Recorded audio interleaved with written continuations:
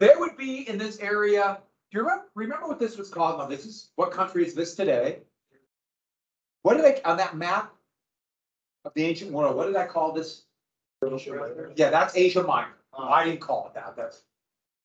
It was me. I did it. It was all me. I came up with that. Asia Minor.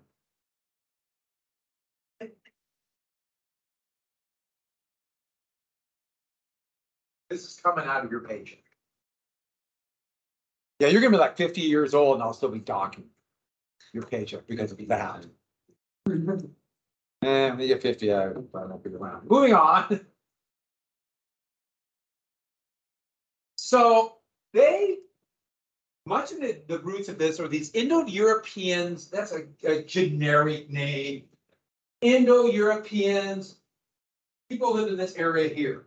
Horsemen, they're constantly bumping and running into each other, and they were pushed into here. And from the steppes of what is now Russia and Ukraine, Kazakhstan, right here. The Ukraine? The Ukraine, yes. I'm trying very hard to not say the Ukraine and say Ukraine. It's a bad habit for people my age. I'm not alone in saying the Ukraine. By the way, speaking of the Ukraine, did you see that Russia has mobilized all their reserves, meaning that they are desperate and losing? That is like, and Putin's obviously worried about someone even more radical and fascistic than him. So is that Ukraine on the offensive? Yeah. The Ukraine, yeah. Yeah, the Ukraine is, yes. So they keep sweeping in, and eventually would settle. We're talking, they come in like a wave, push groups out of the way, or kind of join in, intermarry, or just take. And yes, capture slaves, but don't forget slaves. It's just slaves be relatively temporary, different. And this blending of culture and blending of the style of organized government, there's a group there called the Lydians. And it would be the Lydians that were the first one that captured gold, which would spread. We've already talked about the importance of gold and money. And so the Hittites would be known for their ability, not only using gold coins, but their ability of using molds to shape gold coins, put some kind of royal Hittite stamp on it to show it's legitimate. And so the gold coin, so therefore, the value of it was stored in the coin. And that's called specie. Now, of course, the problem with that is, what do you do if the value is stored in the coin? They would start shaving it and the coins would shrink. That's why you see older coins, sometimes they get very thin. That's why they're shaving it off to try to make more coins. And yes, it's not like exactly. Have you ever seen a quarter? They have the little ridges on it. That is a legacy of old specie, gold or silver coins. They put that little ridge on there so you couldn't shave it. That's exactly why. But because if you shaved it, you get rid of those little ridges. And so they just kind of kept that as kind of a tradition. Quarters themselves have no value except for we say it's a quarter. And also the first ones, iron had been used, but the first ones were large production of iron. Iron is a lot stronger, it is sturdier, they can make more weapons out of it, you can make more tools out of it, pots, you name it, for fortifications. But the big thing, of course, is going to be for weapons and for strong parts on ships. That would be really key, having iron pieces on there. Little things like that. And from iron, once you know how to make that, if you increase the heat, get more imperfections out, usually add something like nickel into it, and they just would kind of experiment. It would only be a couple hundred years later that you would have steel, which is even stronger, does not rust, a lot harder to make, but wow, could it be useful? And so with that, it's no coincidence that the Hittites would master chariots because they can make stronger wheels. That, think about an arrow with an iron tip that would go right through the other phalanxes' leather shields. Change everything. Or iron. Yeah, an iron sword is going to be heavy if anyone's ever picked up an iron sword. But an iron sword, and you're fighting somebody with a bronze sword, the iron will just chop it up. Yeah. Basically, you kind of rip it in half, rip it out of the hand. So yeah, these guys, though, would be pretty amazing. And so here are Hittite phalanx and Hittite charioteers. Give them a huge advantage. And they try to keep it secret, but you imagine what's going to happen. Other people will figure out the iron. Speaking of iron, let's get people weapons secret. It always gets out. The weapons always get out. And we'll really see that by the time we get to like World War I. Yeah. Germany shoots gas first, just a few weeks later, the Allies are just things like that. And here's Hittite Empire. And I put this map up here because soon after the Hittites, the Assyrians would take all this. And then the Chaldean is the Babylonian Empire. So we have just kind of, basically, they're all fighting over this Fertile Crescent. And so with that, so the Iron Age, you could say we are at the Bronze Age, the Iron Age. And I did this flashing thing in to annoy you. It will come in. I accidentally did that when I was just putting in the, just hitting the little button to have them come to appear. And I left them in because I don't like this either. Bronze Age, Iron Age. Here are iron weapons, iron tools, iron shield. Iron shield had to be so heavy. But you put iron in key areas. Here. Iron, a little bit, basically the iron part of the helmet here, maybe around here. Be very hard for bronze, and wood would have no chance. See, is that annoying?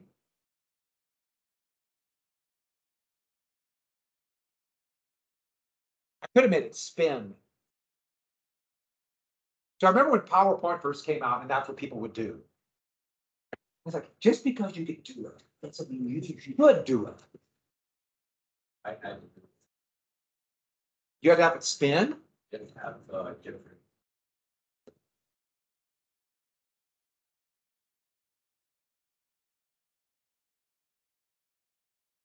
Who was that tools teacher? No. And so with that, so in Asia Minor, there was a lot more iron. So the iron, there's going to be an incentive. And then, from then on, so much of what's going to happen is trying to get iron mines. So much of what the Romans did, like the Romans are going to fight pretty devastating battles for what we call Romania, yes, after Rome, for iron. Yeah. Well, what's the thing besides your?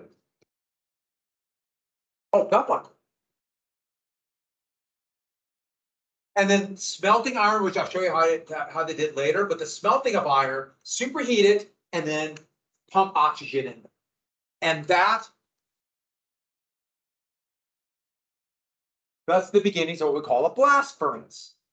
And so you'll see this right here. This is a basic element of it. They would take this, they would make it out of stone, and then they would put ceramics on the inside to make it shiny, but also take high heat, and therefore radiate the heat inside. So they could superheat this and burn, and they could find coal or something else. Coal would really help too. So it could burn a very long time. It could superheat, but radiate off the sides of the furnace, so it gets even hotter. And so they could go up to 1,000 degrees. And the big thing is, to get it super hot, you add oxygen, increase the flame. And so you would get a pump air in. Well, here, Hittite craftsmen, and they're blowing, they have these little straws, and they're like in there. I was thinking about if they sucked in and got the fire, but that's the price you pay for iron. And they too collapsed under their own weight, constantly fighting wars. And then they too had the invaders, the Hyksos, come in, swept away the Hittites. And so the Bronze Age, Iron Age, or that would collapse. And then out of the roots of that, out of those ashes would come the Phoenicians. And the Phoenicians lived along this coast. Not a lot of rain, rugged, some very good soil, but then irrigation, limited crops. So they could farm some things, but that encouraged them to trade. And that comes to a very important economic concept. Now let's backtrack. Do you remember what economics?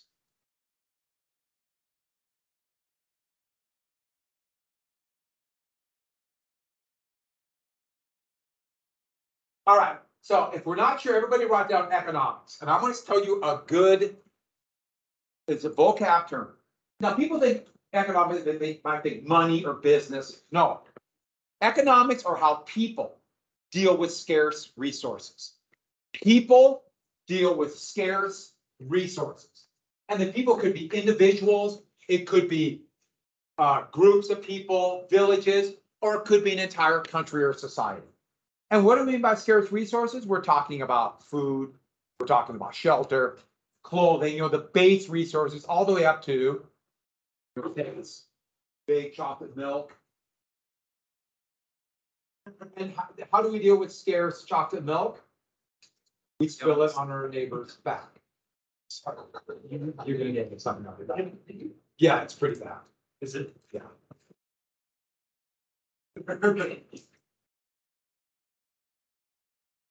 But here, I'm gonna get some water.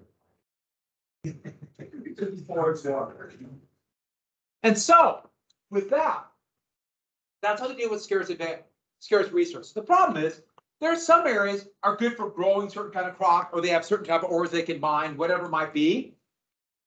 And some things they can't do. Other areas they have those. I mean, think about food. What can we grow in Helena? I mean, oranges, lime, water. Pumpkins. There are certain things Helena. Okay, what do we? No, Montana is pretty good for growing wheat. There's some places you can grow maize. There are some minerals here that they dug out and took and left ruined, but comparative advantage means this. You do things that you're good at in your area where you have an advantage, and you trade those with other areas with the things they do well.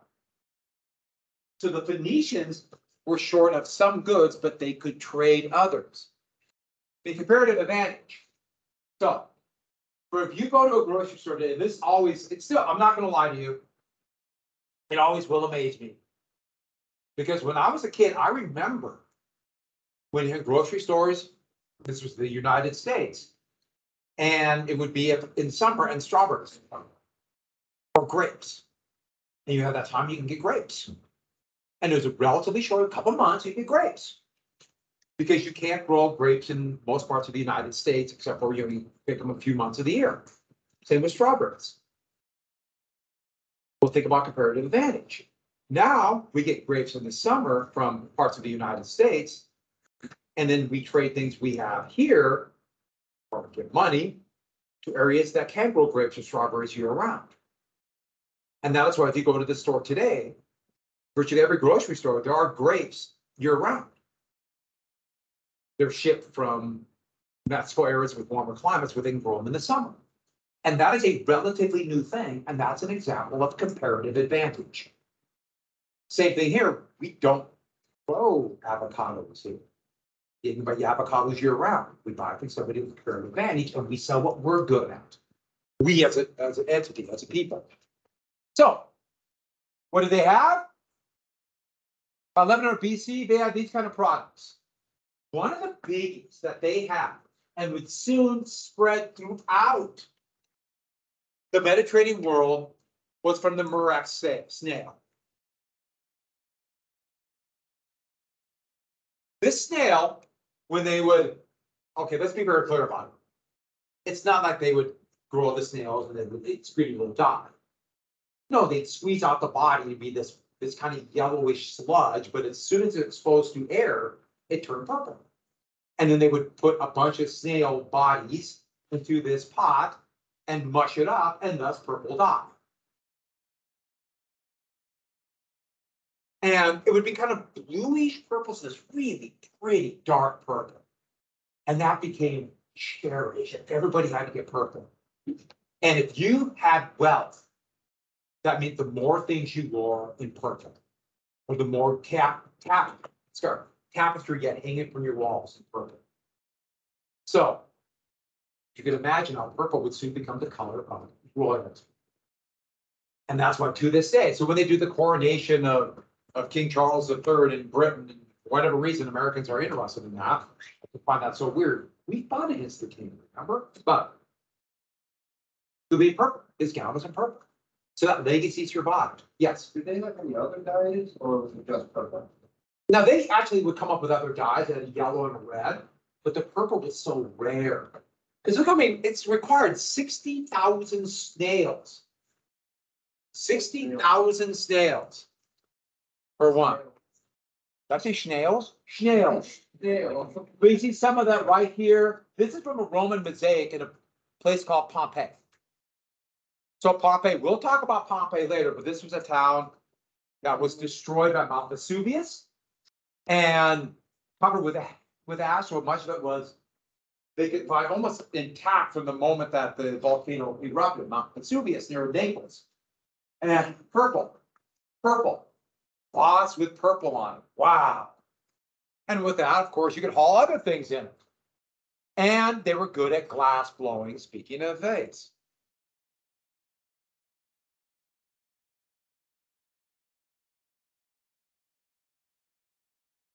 Yeah, that's kind of part of the reason. And then everybody claimed it. You know, so let's not do it. So these, how do you get glass? Yeah, superheat sand in the same kind of furnace that they made iron out of. You heat glass, and glass would become the craze for a while. Glass making would start to go under, but you see a big resurgence of glass making about the 1400s. And then by 1600s, they cut down all the trees in Britain for glass. So what else do they have? The Phoenician took their alphabet and think about cuneiform. They had cuneiform, but it was so complex, all those little characters. Has anyone tried to learn a language, a lot of characters? Anyone try to learn Korean or Chinese or Japanese? I mean, it's, wow. They had just so many things to remember. The great advantages, and the Phoenicians would be one of the first to discover this, instead of having a symbol for all the different sounds and letters, each individual symbols, they came up with 23 symbols, and then they would put those symbols together to label everything from snails to boats to you have a language. What a great advantage, because that's where the alphabet comes from. And so Canaanite, which is now present-day Israel, you see some of their kind of pictographs eventually coming to Phoenicians, and you see that mold right into Greek. And then when Latins in the Latins in what is now Italy would take the Greek and turn into Latin letters, which are the letters that we use in this class today. Yeah. Did they add the rest of the alphabet? Oh, see the rest of them? That just compares with the Phoenicians, but you start seeing that there's more letters in Greek. And so they're going to come 800 BC. And here, okay, by 300 AD, our alphabet's there. That's why, so if you go see words in Latin and Roman ruins, you can see the letters and make them out. Okay. Latin would die as a language, but the letters remained. And so there's some of the Phoenician letters. And so the Phoenicians are right here on the coast. And what they did is, through their trade, as they traded along here, they spread the language here, here, here. Just spread everywhere. It's amazing how fast trade would spread things. Products, language, math, you name it. So one of the most famous civilizations that would come out of this would be this amalgamation of Greek civilization and Phoenician civilization on Crete, right here. So the Minoans would create this civilization. You see it tied in with Greek, it disappeared. We don't know if it was a volcano, if it was invaders, if they got bored, but the Phoenician then would spread throughout Europe colonizing or kind of mixing, but then colonizing all the way into what is now Spain. All the way. Major colonies right here. The largest would be in Carthage, but they also colonized right next to Greek colonizers in a place right here called Ionia.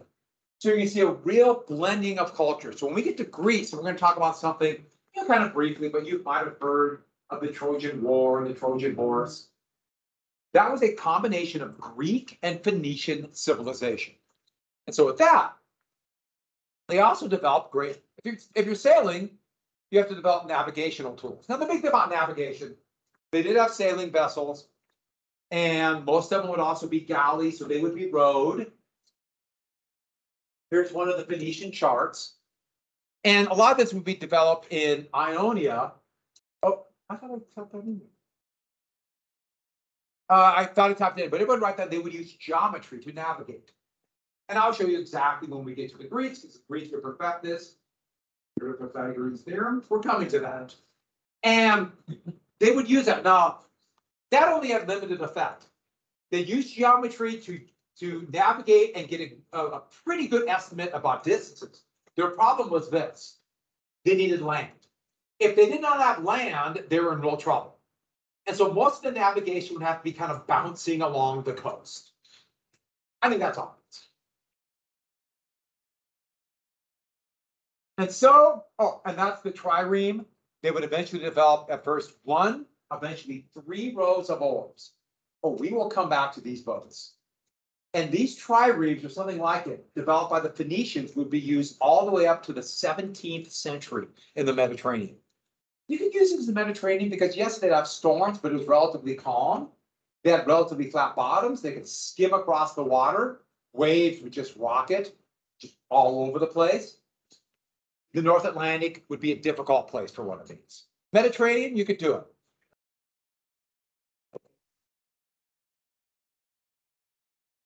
Yeah, and you had to be very coordinated on the rowing.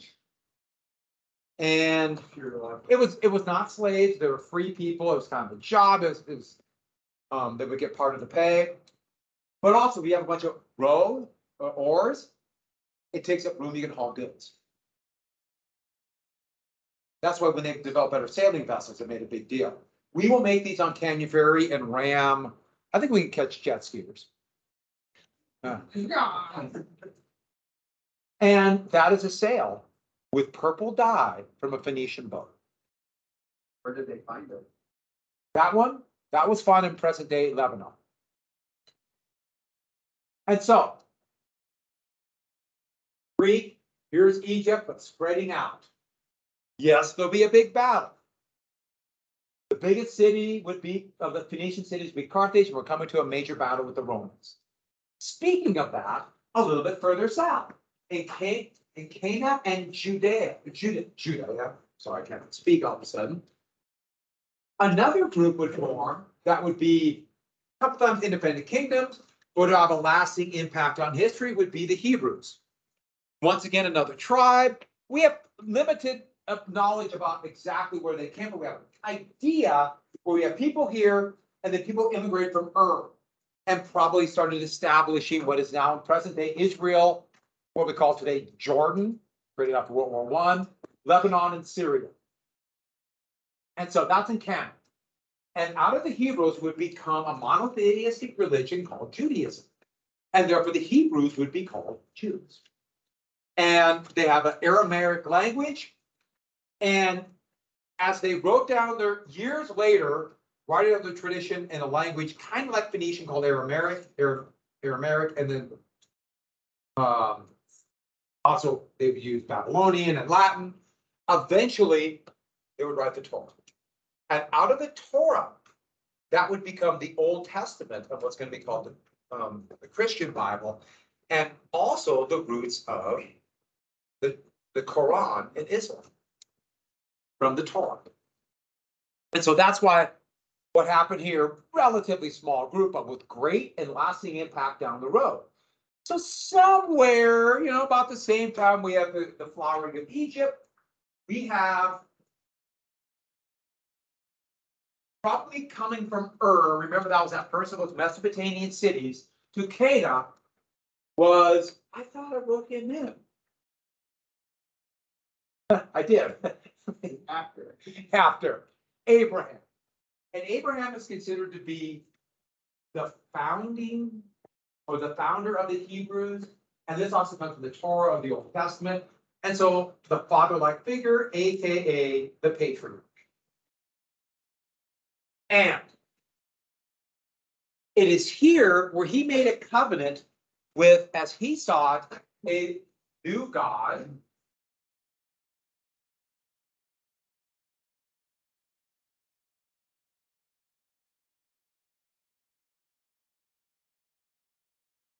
A covenant with God.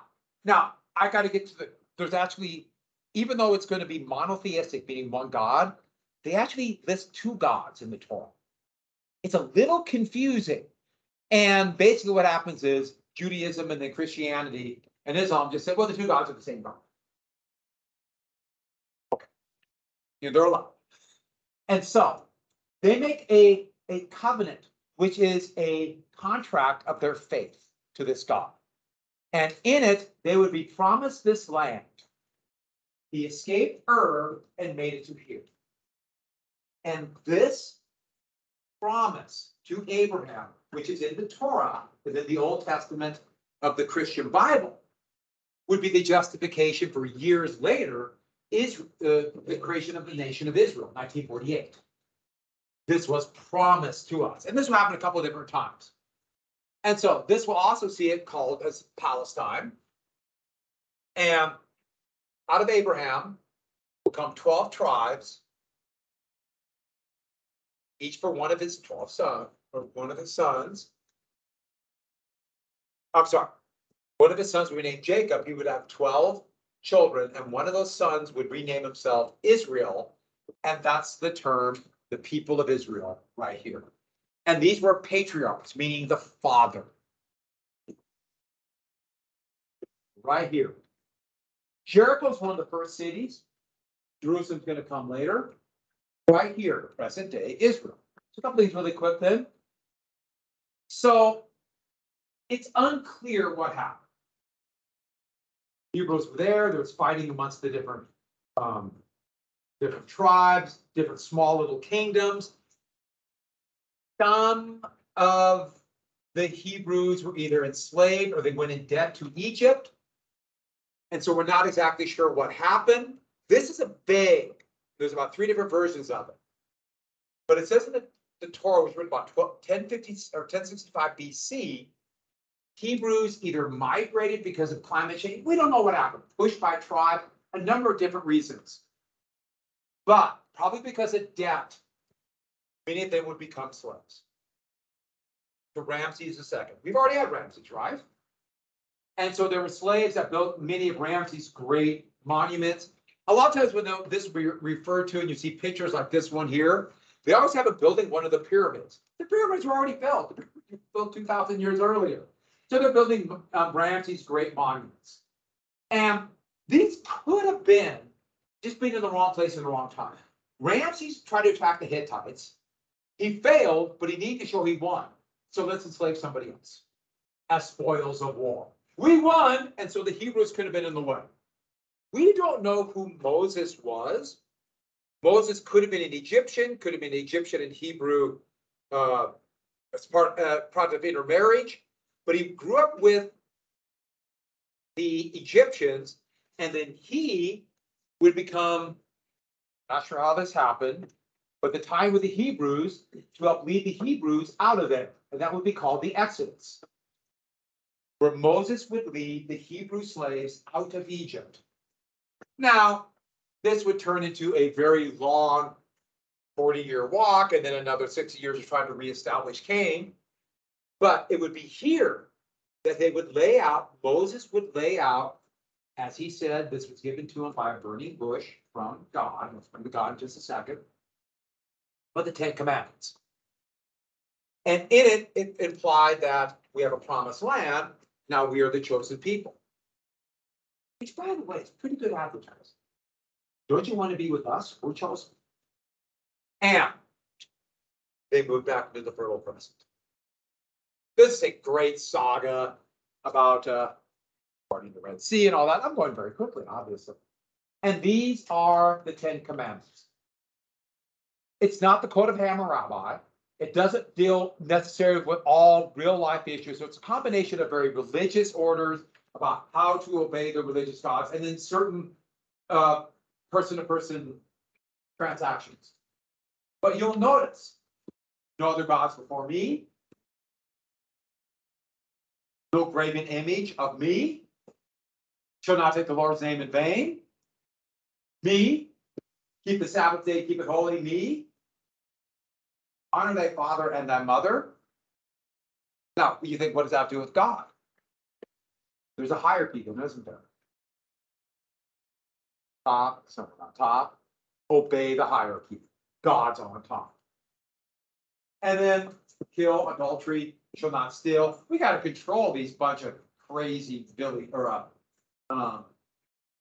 crazy mountain people we come into contact with. By not lying at your neighbor, and don't be jealous, especially of people with wealth. And so that's when the first 5 books were written. Just a little bit left to finish tomorrow. Sound good? A little bit left to finish, and then I'll review everything on that review list if you have questions about. And the test is already written, and I have really good news for all of you. You want to hear it? 100%. Yeah, I'm doing really well when the tests start right. I'm doing really well. You have a question, Mike? I would. You trust me. So the test is going to be 2,000 points. All of it is nothing we've learned in this class. No. We have 5 minutes to study right before it. And if you get a single one, you fail the whole test. And it's 99. Well, and it goes the other clock. Do you fail math? Do you fail? 99. So what I'm going to do is I'm going to sit down on my computer and I'm just going to come up with random things off the top of my head. Just whatever I'm thinking about that time, and that'll be the test.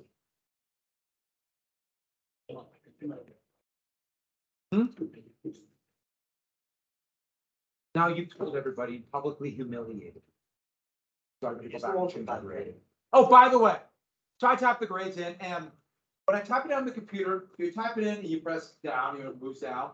It takes like a half a second for it to come on the screen, which annoys me to no end. I know it's half a second, but it adds up. And so I don't really see what I type in. So I go back and look, and sometimes I miss grades. So if I accidentally miss your score, please let me know, and I will humiliate you personally and reduce your grade. So I actually, instead of 10 points on the map, I gave you 1, right? Which probably deserve, but I said, no, I went back and I changed it to 10. Please let me know if I make a mistake. I do not mean to. Okay, some of you I do. I'm out to get you. Put this baby out.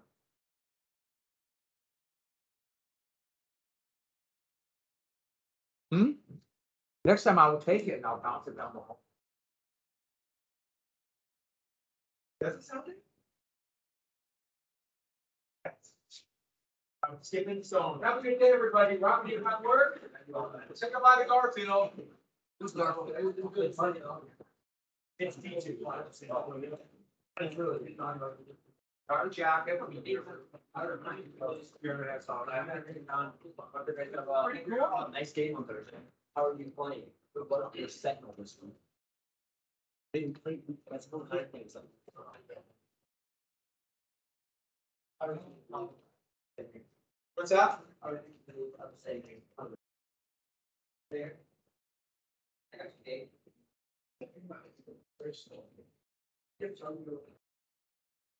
No, I didn't. Yeah, I can really. Huh?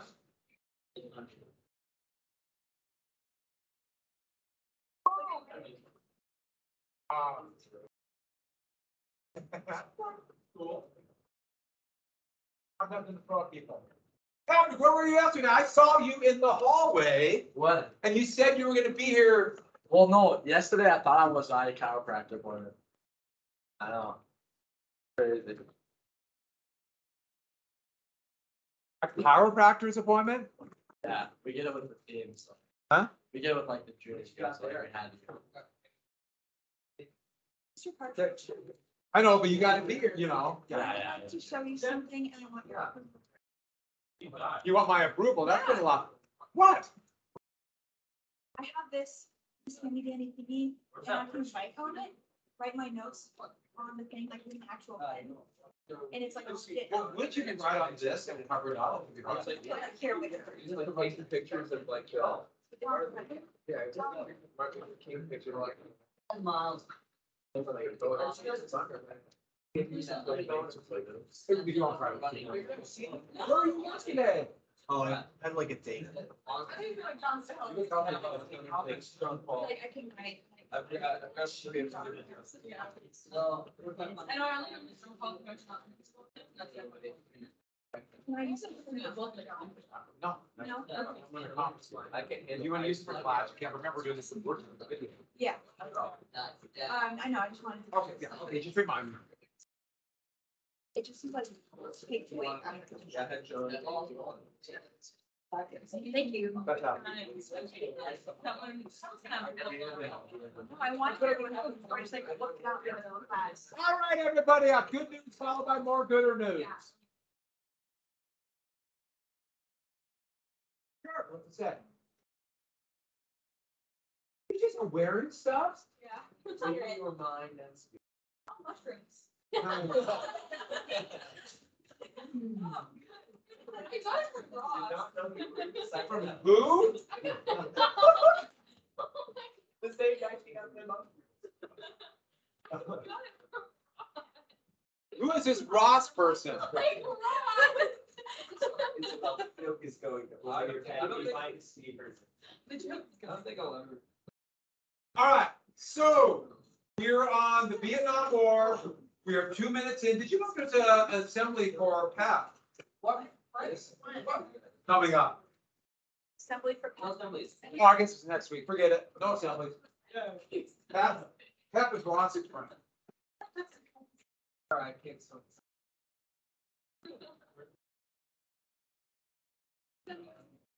Do you have? It's not my fault. My personality being sarcastic. Paper. I gotta print a couple more. I thought I printed enough, but it looks like I didn't. Oh, I actually did print enough. I see what I did. I did not spill water. I spilled water on my desk. So I did not spill on these. Good. Who said my name? Yes. So who needs worksheet from yesterday? We are on question number 14. Is that right? Right, 14? We need 1 in this row. And we need 2 in this row.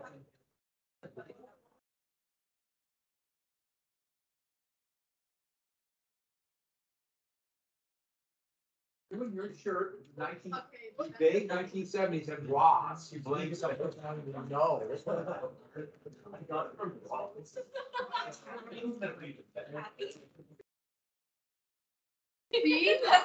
Are you in your seat ready to learn? No. Thank you. I like people who tap. All right, so we are on. Again, a little Egyptian. We're not exactly sure what it is, but looks vaguely Egyptian. And since we're talking Egypt and that was a gift. What is that? What is that? Are you paying any attention? She's not ready to learn. We're getting kind of having a conversation. Made up? Yeah. Okay, I was gonna say, I pronounced that Yahweh. Yeah. Have you ever pronounced it? Yahweh. Yahweh? And then what about the other one? Ross like. Oh, yeah. There's 2 in the Torah of the Old Testament. There are 2 gods. And then they kind of mold this one.